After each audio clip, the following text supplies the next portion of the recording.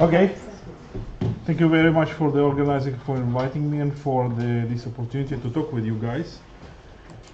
And I'll start with a story, just to convince you that what we do is useful for drug discovery and why we do that.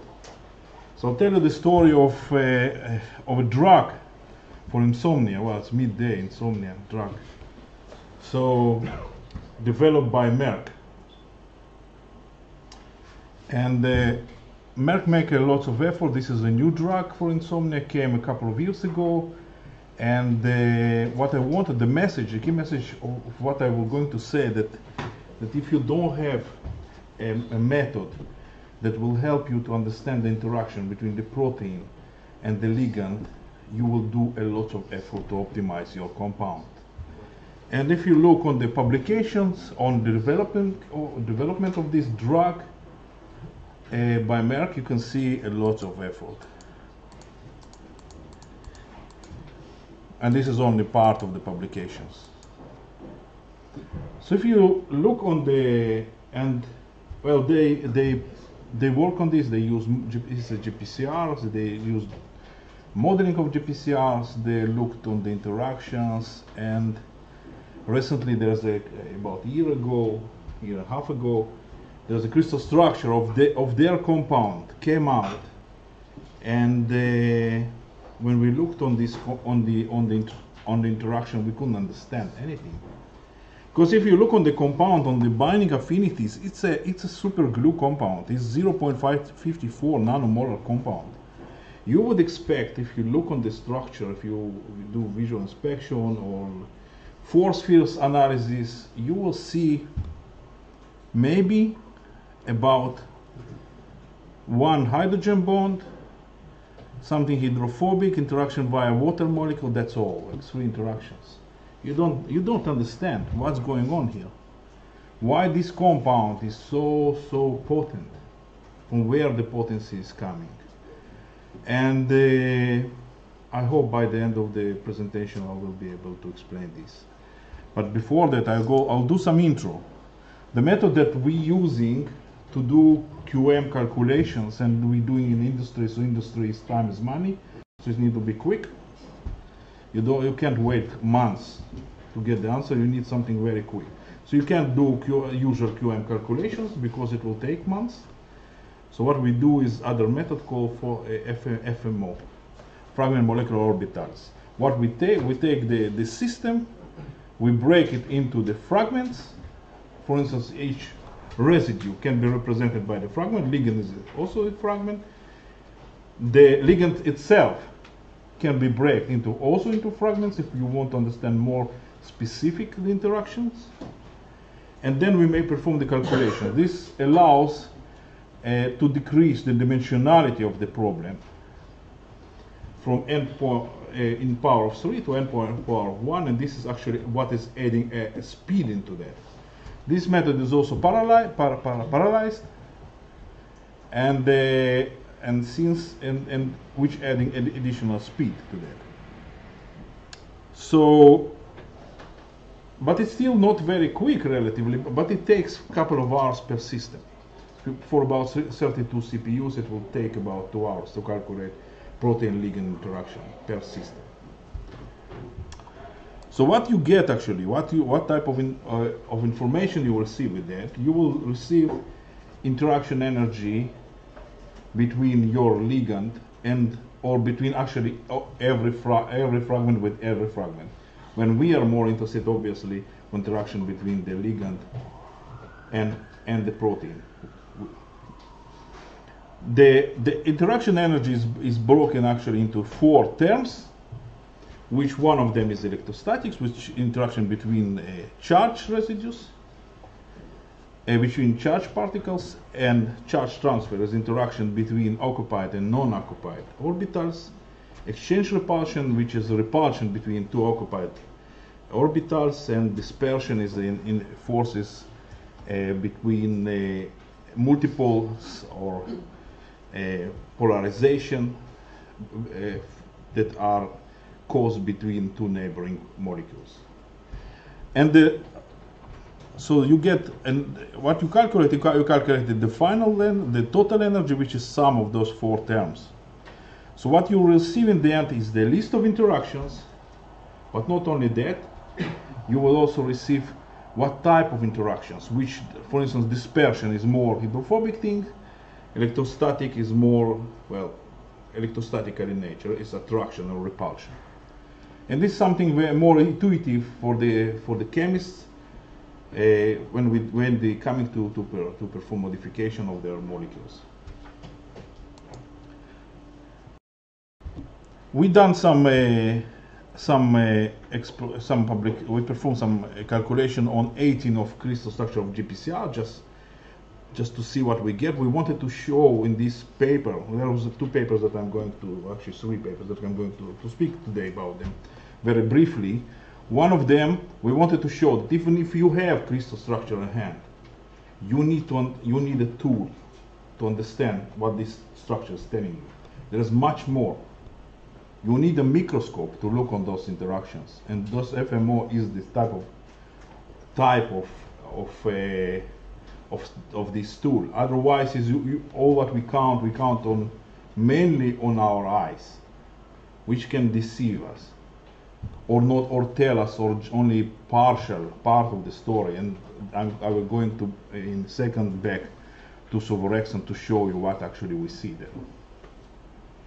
So this was published in 2016. This was work we done with Matteo and Phil and other colleagues from Evotech. And if we go back to Sovorexan, we'll take the crystal structure of Sovorexan, of this mer compound. You actually see that you have 10 interactions. With 10 interactions, you can explain why the compound is in sub-nanomolar range.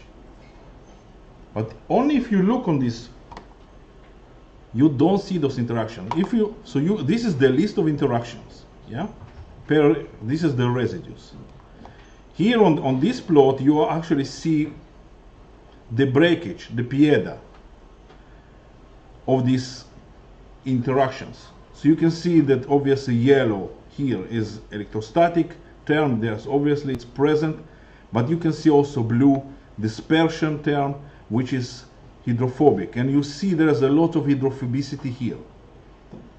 So there is very hard to detect hydrophobic interactions. On the other hand, as you can see, they are playing quite critical role.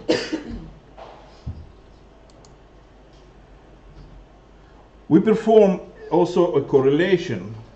We took SAR from 4 different structures where we have experimental affinity, and we calculated the correlation between the experimental affinity and the FMO calculated energy, and we see quite good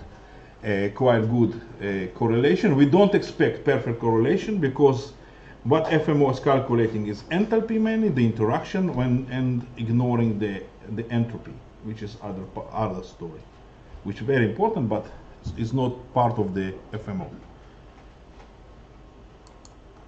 When we looked also on the distribution between different energy terms for 18 GPCR ligand crystal structure, we notice that electrostatics is about 43%, and hydrophobic is also about 40%. So we see that the huge role of hydrophobic in binding, which cannot be detected by eye. Cannot be detected by eye. You can guess that you have hydrophobic interaction, but you don't sure about this, and you definitely don't know how strong this interaction is. And this is like we are, until without FMO, you optimizing your ligand with one eye is closed, which was half of the story you don't see. You don't see this also when you do crystal structures, when you are analyzing crystal structures. So FMO allows you to open, or QM allows you to open both eyes and look on this to have a full picture. This is also a case when we use FMO to develop drugs against asthma for kinase ITK. It was project together with Genentech.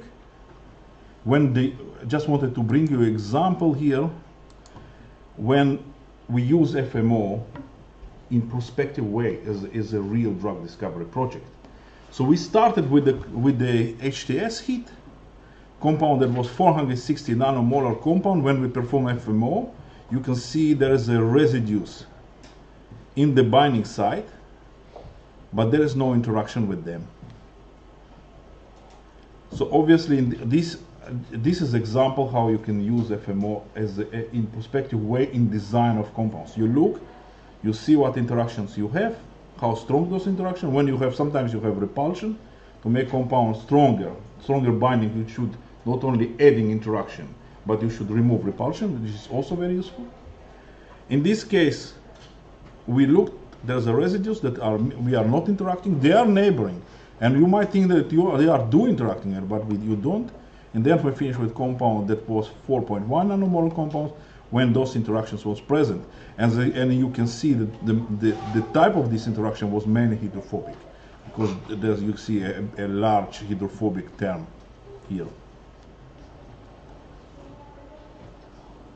We used, this is actually also a kind of perspective. You don't use FMO mainly for predicting affinity because you need a range to predict affinity. And to make to build QCR, you need already strong binders. And when you have already strong binders, you don't need to do any more optimization. So it's always retrospective analysis. But just to show that FMO do work, if you want to predict affinity, this was in the project when we use this, and you can see from 2 series of compounds. We work on 3 series actually. This is for 2 series. You can see here quite strong correlation between the binding energy and measured potencies. This is additional examples for other series that we work on, that you can not only take compounds for 460 compounds and bring it to nanomolar range, but you can do also lead optimization manner when you have already strong compounds, and you can still continue optimizing it by comparing not only where missing compounds, but also missing interaction, but also where interaction can be made stronger. So it gives you not only information, not only the fact that I'm interacting with this particular residue, but it's also give you information how strong you are interacting with this residue, and maybe you wish to make it stronger.